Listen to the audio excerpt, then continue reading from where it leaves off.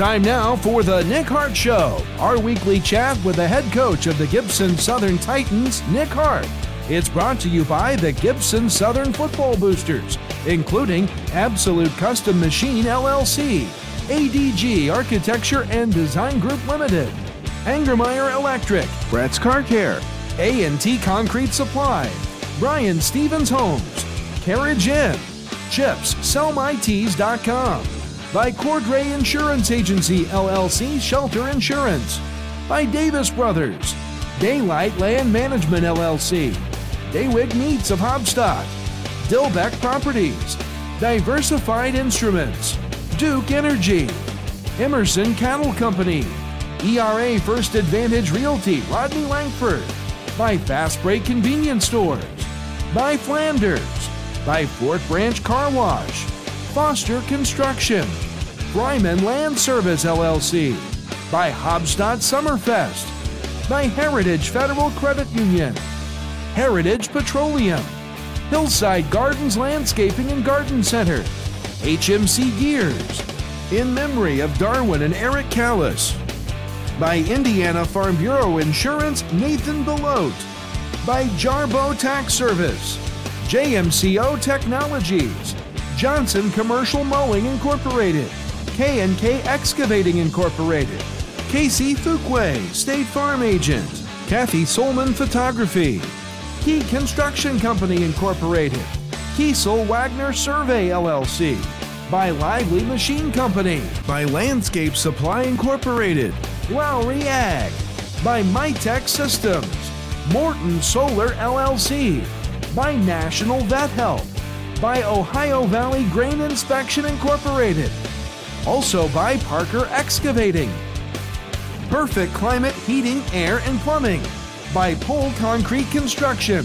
Prodigy Mold and Tool Incorporated, by Pro Rehab of Hobstadt, Prudential Advisors, The Barthel Agency, Rawhide Golf Supplies, Riano Family Fitness, Sandy's Pizza and Mini Storage, Shearer Monument, Scotty's Lawn Equipment, Singleton's Country Kennel, Stodgel Funeral Home, Team Black Law, PC, by Tai Chow, The Brass Ring and Pizza Kitchen, The Image Inks Company, Titan Construction Partners, TYFL, the Titan Youth Football League, by Varnado Construction, Vomac Truck Sales and Service Incorporated, We Simply Clean, by Whitledge Tree Service, and Young's Auto Body.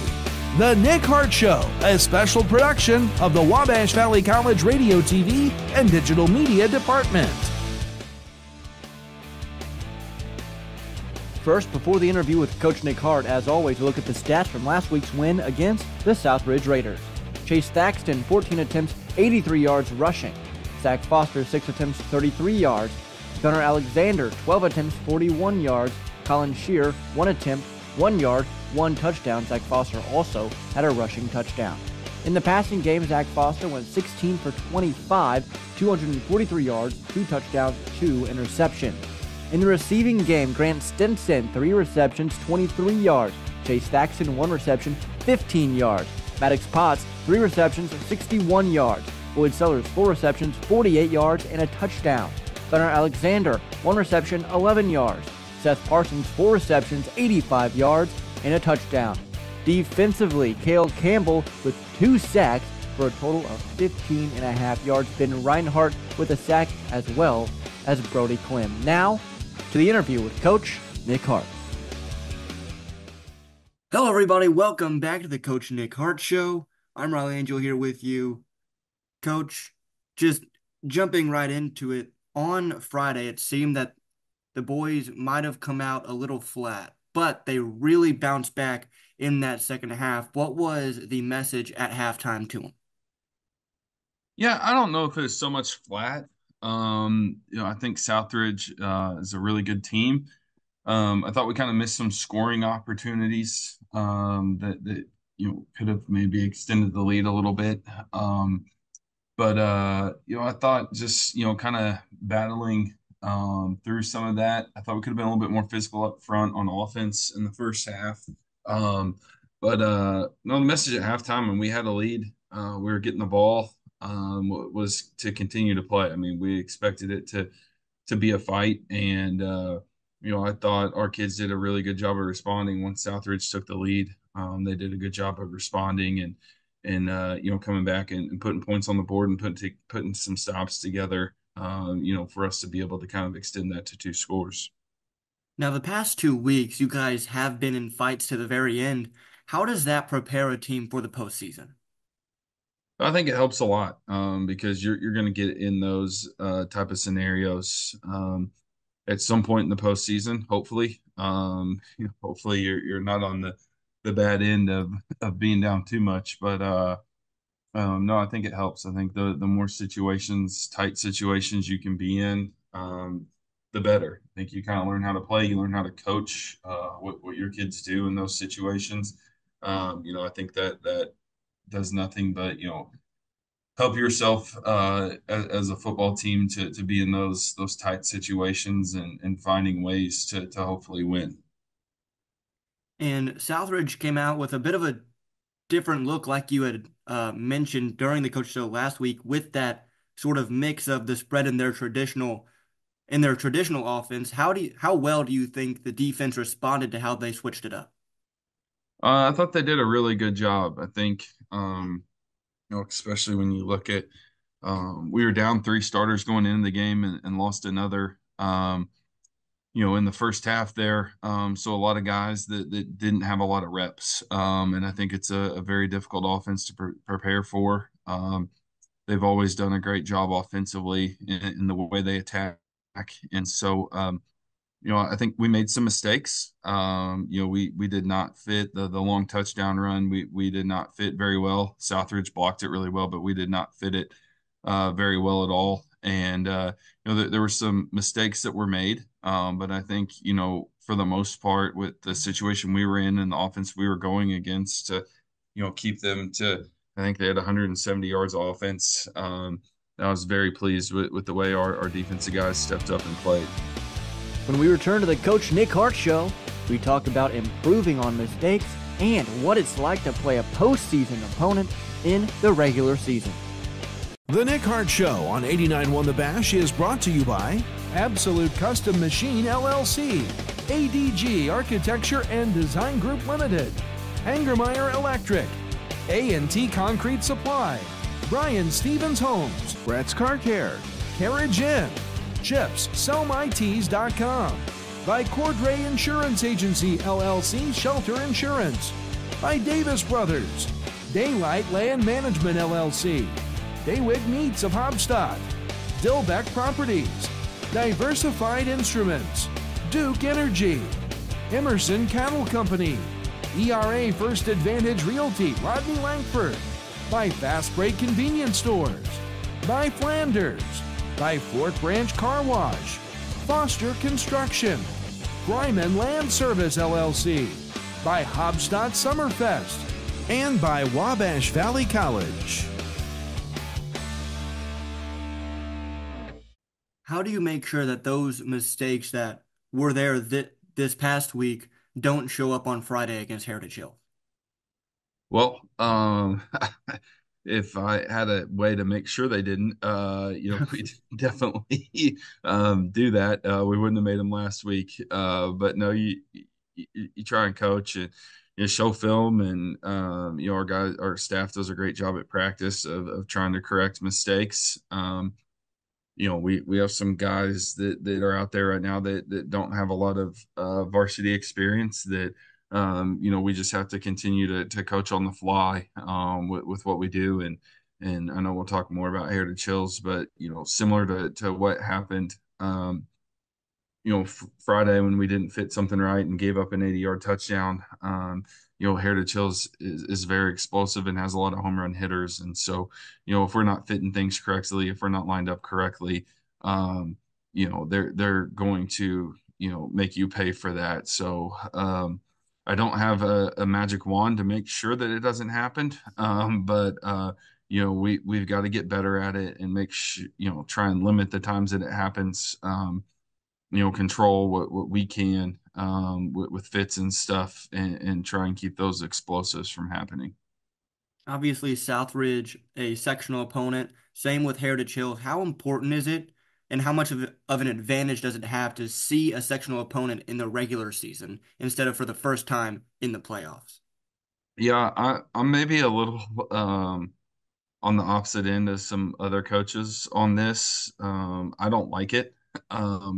Think we could do a whole show on our tournament series or our playoff system, whatever you want to call it. I think that's one of the things that is unfortunate about our system is, us and Heritage Hills have played each other several times in the playoffs, and this first game, neither side's wanting to show a whole lot because you want to win when it matters the most. Not that either one of us is not trying to win, but there's a lot more adjustments and wrinkles that happen the second time that we play. And I think if we had a system that some other states have where you don't know when you're going to see people, or this game or last week mattered for seating purposes. There would be a little bit more incentive, to kind of put your cards on the table in this first matchup. Uh, I think these games are tough to manage because you want to win. Everybody wants to win. But there's one potentially coming in a few weeks that's going to mean a heck of a lot more than the one you're currently playing. So you're trying to kind of balance those two things is the way we've kind of handled it. And I know just from going against them in the playoffs, Heritage Hills has been very similar to us about not putting, a lot of their cards on the table, knowing that there's a potential rematch coming. And it was that way last Friday night with Southridge. I think both of us were, running a lot of our base stuff and not trying to tip our hand on some schematic stuff that you might use whenever you get to the playoffs. How do you maintain that perfect balance between not showing all of your cards and still trying to get the win? It's tough, and that's probably reason number one. I'm not a huge fan of the way we do things here, but um, you know, the main thing is you try and win the game. And sure, you can. They're going to adjust off of what we do for a potential rematch, and we're going to do the same. But I think both of us.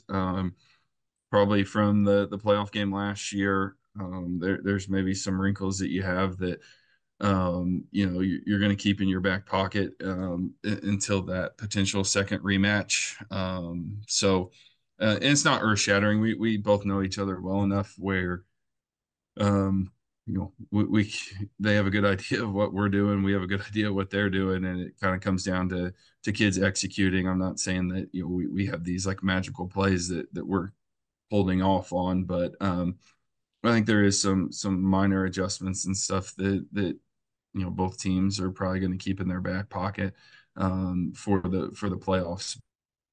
But no, And the goal is to win, and we've got the game plan in, and we're going to go after them, and I know that they'll do the same.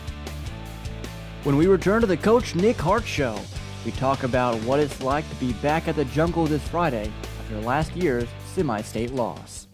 You're listening to The Nick Hart Show, brought to you by Heritage Federal Credit Union, Heritage Petroleum, Hillside Gardens Landscaping and Garden Center, HMC Gears, in memory of Darwin and Eric Callis, by Indiana Farm Bureau Insurance, Nathan Belote, by Jarbo Tax Service, JMCO Technologies, Johnson Commercial Mowing Incorporated, K&K Excavating Incorporated, Casey Fuquay, State Farm Agent, Kathy Solman Photography, Key Construction Company Incorporated, Kiesel Wagner Survey LLC, by Lively Machine Company, by Landscape Supply Incorporated, Lowry Ag, by MyTech Systems, Morton Solar LLC, by National Vet Help, by Ohio Valley Grain Inspection Incorporated, Parker Excavating, and by Perfect Climate Heating, Air, and Plumbing.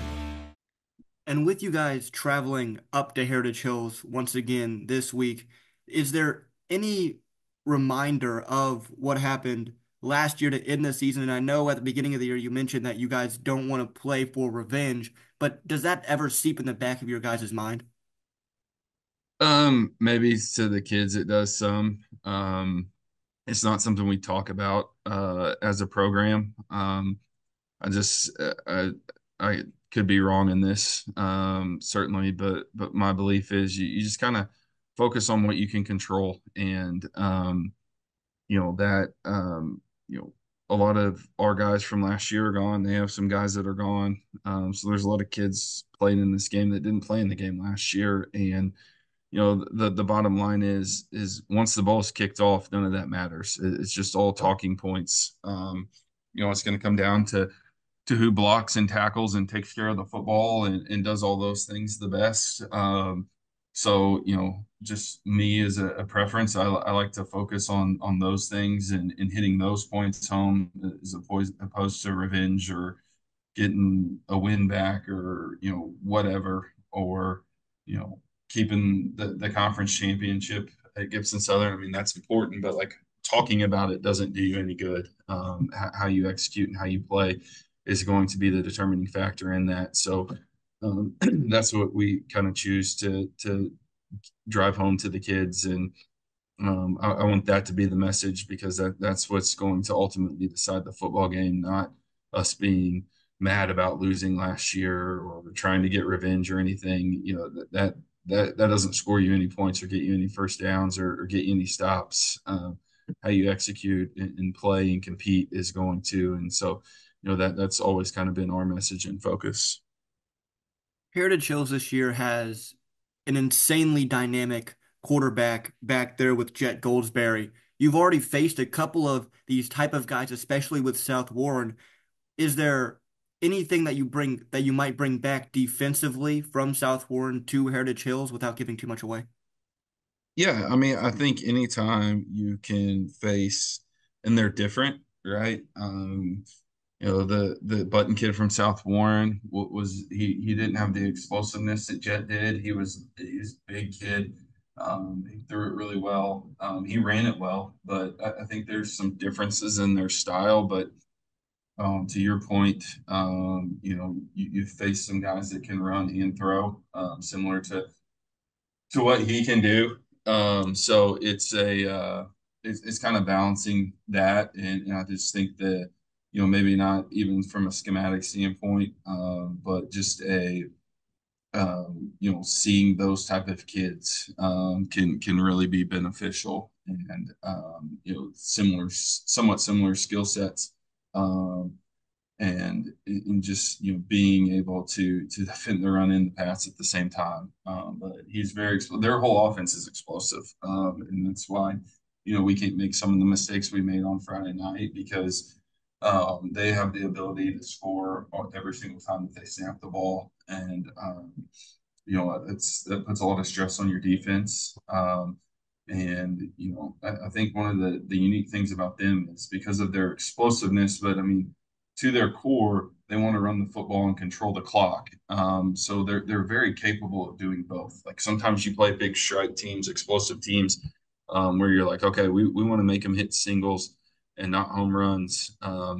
Make them drive the ball down the field. Well, they're very capable of doing both. And so it's a little bit of a pick your poison type of deal on what you're going to do to try and get some stops, because they possess both of those capabilities and they're very good at both of them.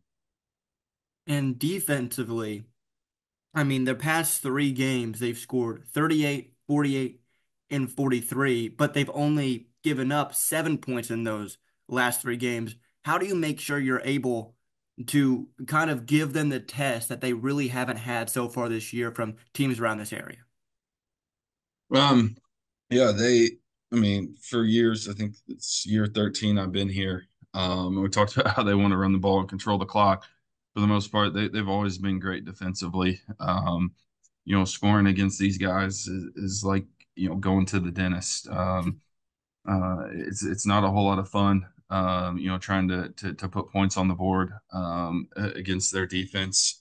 I think What they do is they do a great job. They mix up looks, but they're so disciplined in what they do, and they're going to make you drive the football, similar to what we talked about. I can probably count the number of big plays we've had against them over the years on one hand. They really make you drive the football, and earn first downs, earn points. So you have to be really disciplined in your approach as a play caller. You have to be disciplined as an offense to not make mistakes. You have to stay on schedule. It makes it, they're going to make you go, with the way they play us, they're going to make you go. You can't go chunks at a time. You're just going to have to methodically move your way down the field. So it puts a lot of stress on you offensively to execute at a very high level and put together those 10, 12 play drives, to have a chance to score. So, we're going to have to take care of the football, be sound up front. They're very fast and physical defensively. Like I said, they don't make mistakes. You're not going to out formation them. You're not going to double move them.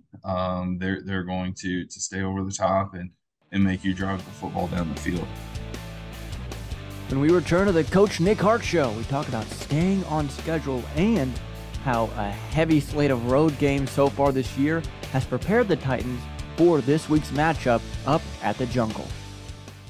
You're dialed in to the Nick Hart Show, brought to you by Whole Concrete Construction, Prodigy Mold and Tool Incorporated, by Pro Rehab of Hobstadt, Prudential Advisors, The Barthel Agency, Rawhide Golf Supplies, Riano Family Fitness, Sandy's Pizza and Mini Storage, Shearer Monument, Scotty's Lawn Equipment, Singleton's Country Kennel, Stodgel Funeral Home, Team Black Law, PC, by Tai Chow, The Brass Ring and Pizza Kitchen, The Image Inks Company, Titan Construction Partners, TYFL, the Titan Youth Football League, by Varnado Construction, Vomac Truck Sales and Service Incorporated, We Simply Clean, by Whitledge Tree Service, and Young's Auto Body. Time to go back now to the Nick Hart Show. You've mentioned multiple times this year staying on schedule. Expand a little bit on how important it is that on first downs you can consistently get 3-4 yards. It's incredibly important. I think when you look at last Friday night, I think I might be off here as we've been now moved on to Heritage Hills, but I think we scored, other than our turnovers, we only had to punt one time when we didn't get the first down. And I think that for us, like being a tempo team, the first down is the most important. It really, the offense kind of gets flowing after that first down. And, you look back to Friday night, like I know the first 3 and out, we got sacked on the first play and we got way off schedule. We were in like 2nd and 18. And then I think a couple of the other 3 and outs, we had losses on first down and put ourselves, in a bad position. So, when you look at just all that stuff, I mean, the two things that we really try and focus on as a program are third downs and red zone. And then first downs, your openers. And I think our defense has probably been the best it's ever been this year, so far this year, on third down conversion rates. We were holding people to, I think it was 20% going into the Southridge game, and I believe that it stayed. Southridge was 29% on Friday, and we've been pretty good on third downs offensively. But when we're good on third downs offensively, right, you're in more advantageous situations, 3rd and 2, 3rd and 3, stuff like that, where the playbook's kind of open and you can really attack what you're doing instead of it being 3rd and 10 or 3rd and 12 where the defense can pin their ears back. So, and again, that was a big difference in the game. Friday was, we had red zone trip that ended in a field goal. We had a red zone trip that we didn't put points on the board. And you kind of think about that, and we lost the hidden yardage battle too, giving up 2 big kickoff returns. We outgained them by a substantial amount, but there's a lot of percentage type things that can really change the game. And I thought some of our lack of red zone stuff on Friday and some of that hidden yardage, really, made that a tight game for us. And so far this year, as I mentioned, I mean, they haven't really been tested by anyone in this area, and their one loss came against that team in Louisville in which they lost 35-7. So they haven't played in barn burners like you guys have in the past 2 weeks. Do you think that could play in a little bit in the fourth quarter if the game is close? I'd like to hope so, but no, I mean they have a very veteran group, guys that have played a lot of football. Through their playoff run last year, they had several close games, including ours. I hope so, but no, I don't think so, just because of the veteran nature of their team, and they know how to win. They got a bunch of winners on their team, so. No, I don't think that'll make a difference. I'm not saying we can't win a close game. I just think that they're not going to tighten up or make mistakes because of how much experience they have, and experience in close games, even though it hasn't been this year. They had several last year through the playoffs and such. So no, I think that they will 100% be ready to go. They've got a great staff, and kids with a lot of experience. So. No, I don't think that will be a deciding factor. And lastly, this is your third road game in the last 4 weeks, your fourth road game in total. And you've played in some pretty hostile environments. I mean, Danville, Southridge last week, and now going to Heritage Hills. Is it important for you guys to have already played in some pretty hostile environments coming into Heritage Hills with the reputation that their home field has? Yeah, I think so. I think just getting used to being on the road, and that whole. I think high school kids are creatures of habit. So being on the road a lot here early, just getting used to eating, getting on the bus, how all of that's going to go. And it is a very difficult place to play, and they always have a great crowd supporting them. Yeah, I think the environment will be a little bit different, probably than what we've experienced on the road. But I think just that getting used to that routine and stuff certainly helps a lot. All right, Coach. Well, thank you so much for your time, and good luck this Friday. All right, thank you. Thanks for listening to the Nick Hart Show, our weekly chat with the head coach of the Gibson Southern Titans, Nick Hart. It's brought to you by the Gibson Southern Football Boosters, including Absolute Custom Machine LLC, ADG Architecture and Design Group Limited, Angermeyer Electric, A&T Concrete Supply, Brian Stevens Homes, Brett's Car Care, Carriage Inn, Chips, SellMyTees.com, by Cordray Insurance Agency, LLC, Shelter Insurance, by Davis Brothers, Daylight Land Management, LLC, Daywig Meats of Hobstock, Dillbeck Properties, Diversified Instruments, Duke Energy, Emerson Cattle Company, ERA First Advantage Realty, Rodney Langford, by Fast Break Convenience Stores, by Flanders, by Fort Branch Car Wash, Foster Construction, Bryman Land Service, LLC, by Hobstadt Summerfest, by Heritage Federal Credit Union,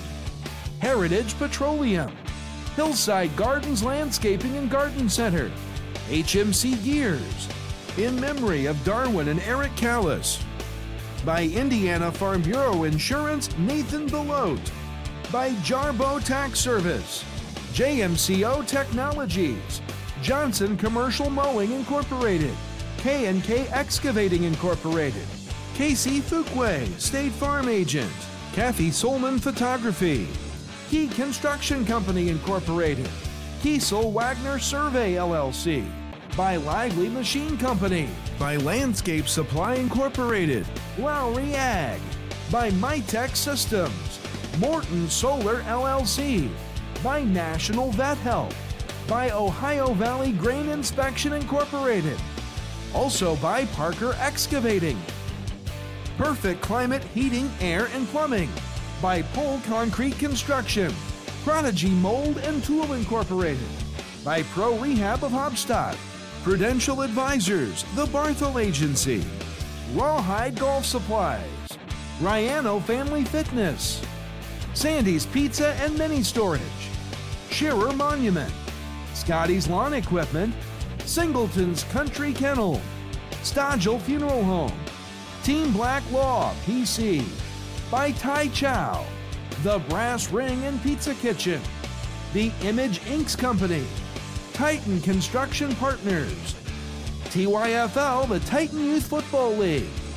By Varnado Construction. Vomac Truck Sales and Service Incorporated. We Simply Clean. By Whitledge Tree Service. And Young's Auto Body. The Nick Hart Show, a special production of the Wabash Valley College Radio, TV, and Digital Media Department.